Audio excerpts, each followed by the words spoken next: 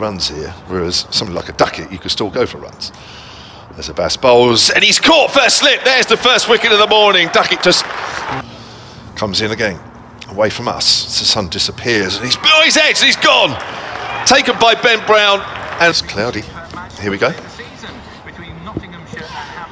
Oh, it's edged. Oh, and you join us just as the third wicket has fallen. It's Ben Slater who's out, caught. Abbas is in, bowls to him, strikes him on the pad, and given. Fourth wicket for Abbas, and Mulaney's out in the first over of the afternoon, given out LB. Mo Abbas bowls, edge caught. Stone perhaps just believing that he could go from second or third gear straight to a bit of a loose waft there at that one, and has nicked it behind, and as it says on the scoreboard here, 5-wicket bag Abbas.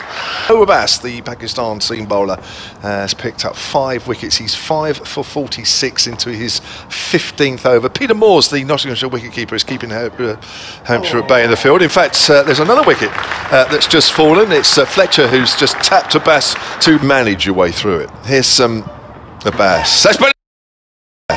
He's edged it through to Ben Brown, and there's the first wicket of the morning. And the ball's through to Ben Brown. No wicketkeeper makes a mistake with those.